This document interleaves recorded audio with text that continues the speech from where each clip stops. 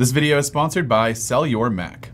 The release candidate for iOS 16.2 was just dropped about an hour ago, and I have it installed here because there are a couple of things, well, really one main thing that we can show off and another thing that is worth mentioning. And Apple just actually announced via a press release some new iCloud encryption. And so basically, Apple is calling this advanced data protection for iCloud, which will now add end-to-end encryption for iCloud backups, notes, photos, iCloud Drive, and much more. With advanced data protection enabled, the only iCloud categories that are not covered by end-to-end encryption include iCloud Mail, Calendar, and your contacts. And so basically Apple is giving you way more control of your data that's being stored up in the cloud, giving you that peace of mind knowing that whenever you upload something to the cloud, it now has end-to-end encryption available for everything except for the things that I just mentioned, which would be iCloud Mail, contacts, and Calendar. And if you want to read more about that, Apple actually released a full-on press release, but you can also visit macrumors.com for all of the details surrounding that. And Apple also introduced Apple Music Sing. That was actually announced yesterday, and today it has showed up in the release candidate. And so basically it turns Apple Music, the lyrics section where you can kind of follow along with the lyrics, that's not new, but what is new is turning on the new Sing feature, which will basically make that song into a karaoke version of the song that you're listening to, and you can adjust the vocals and the level of the vocals and whether or not you want to sing with the artist, or if you want to kind of turn them off completely and sing karaoke style and follow along with the lyrics. So let's go ahead and jump into it. I have not tested this out yet. We're going to be doing this together, and so I have no idea what to expect, but let's go ahead and check it out. So let's go ahead and open up Apple Music, and I'm going to take a guess that a lot of this is probably limited to very popular music. I'm gonna try a bunch of different artists, but I'm guessing that it's probably not available for everyone, but who knows? I have no idea. Again, I have not tested this, but let's go ahead and just click on a major category here. Let's just go ahead and go to the alternative music station. Okay, so we have Paramore. They're pretty popular. Let's see if we turn on the lyrics here. That's how you get to Apple Music Sing. You go ahead and tap on the lyrics button, and you should have the ability to toggle on Sing, but I'm not seeing it for this song, and so I'm guessing that it's not available. And so let's try something else. Okay, so here it is.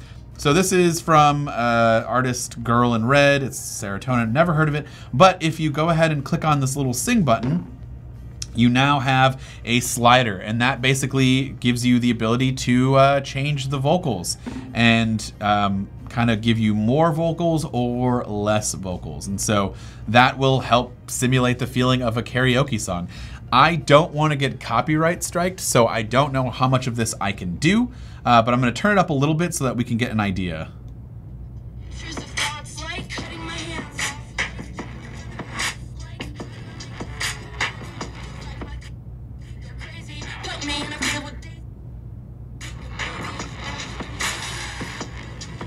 So yeah, it's doing a pretty good job. I'm gonna turn that off. It's doing a pretty good job of bringing the vocal. You can hear them just a little bit. It's not fully removed from the song, but you can definitely tell that it's way in the background, giving you the ability to be the lead vocals. So if I turn it all the way up and turn it back on, you can hear that the song sounds the way it is. And then if I turn it all the way down, now you can't even hear the lyrics.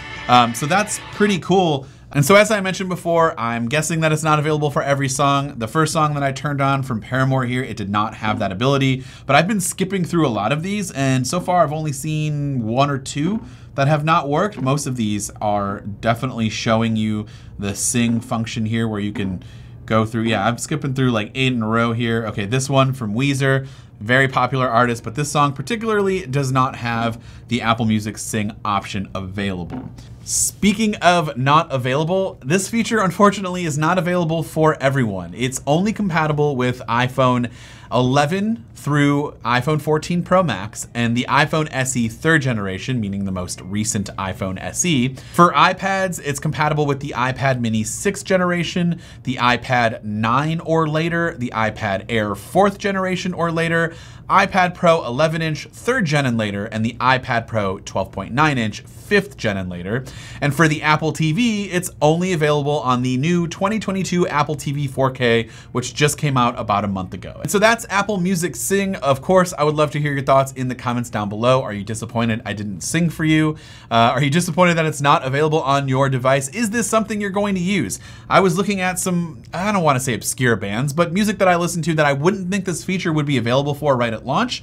It actually is available for some of these songs, but it's weirdly available only on certain songs from the same album. So again, I have no idea what the qualifications are for this. Like, it's not available on this one, but it's available on this one. I don't know. But yeah, let me know in the comments down below what you think of the new release candidate for 16.2. And if you're excited for 16.2, let us know in those comments. And before we do end this video, I want to give you more information about today's sponsor, SellYourMac.com.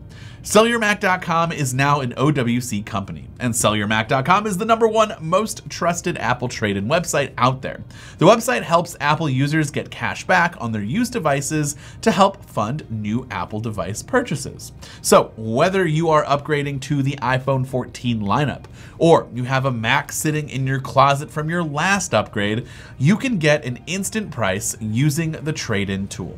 For a limited time, you can get a $15 bonus on every item over $100 if you head on over to SellYourMac.com right now, which is the safest and easiest place to trade in your used Apple devices. So click the link in the description down below for more details. This has been Dan with Mac Rumors. Thanks so much for watching, and I hope to see you around in the next video.